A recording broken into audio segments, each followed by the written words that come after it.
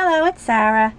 Wanted to share some of these little notebooks I've been making. In between swaps this month, I found a really cool tutorial by Annette Green. Her blog is Annette's, what is it? Annette's, I'm going to find it right now. I can't believe I'm not prepared. Annette's Creative Journey. I'm sorry. As I had just looked. And she's awesome. She's on the Graphic 45 design team. She just went to Ranger U, so she blogged all about that, and that was really cool. But one of her tutorials that she has on there was this little, it's this, let me see if my, okay, I can see that pretty good. It's like a notebook holder, and you can reuse it when you're finished with the paper. You just slide the notebook out. You have this little sleeve to put, these little notebooks are just from Staples. They're like 5 by 8, I guess. And so I've been making a bunch of these. Well, of course it's not going to cooperate. There we go.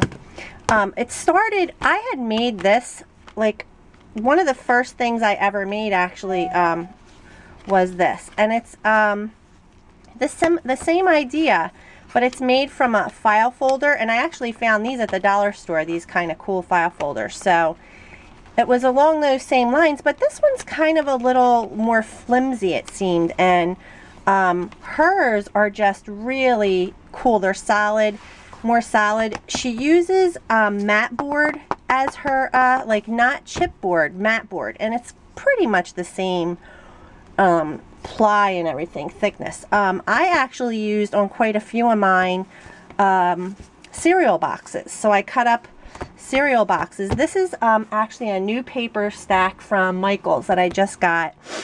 I think it's like a Twilight romance or something like that. Like it's kind of gothic romance. I forget the name of it.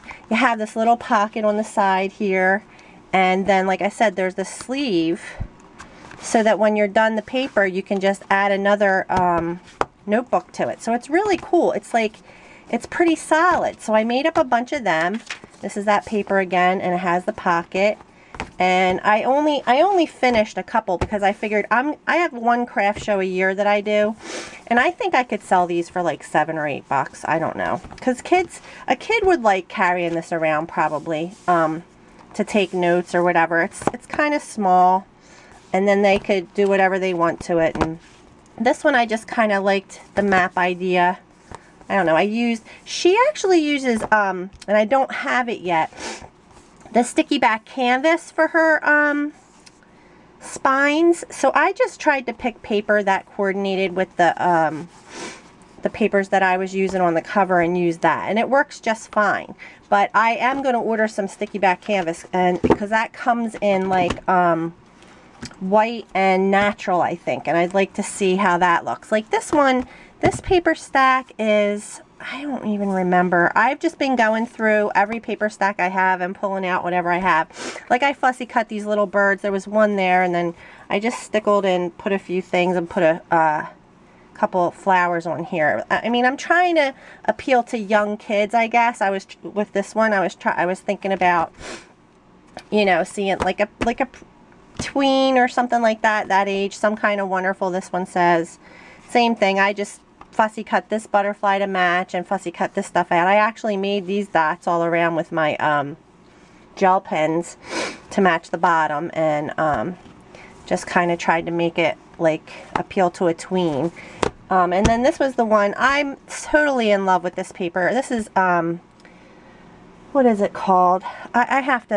I've made so many things with it, but I got a bunch of stickers with it and stuff, so I think it's just an easy way for me to embellish something that's kind of flat, not too much going on. K & Company, I'm sorry, and it's like a botanical type, I forget. It was on clearance at Joann's.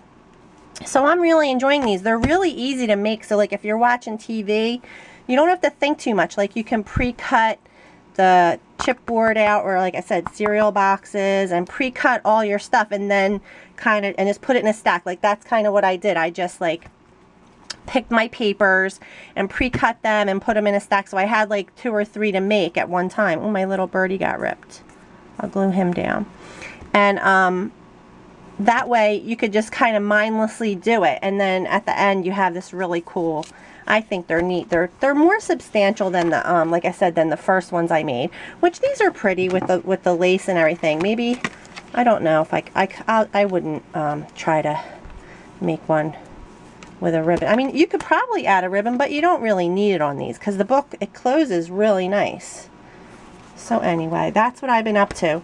Her name's Annette Green. Very talented woman. And go to her blog, check it out. All right, you guys, thanks for watching. Bye-bye.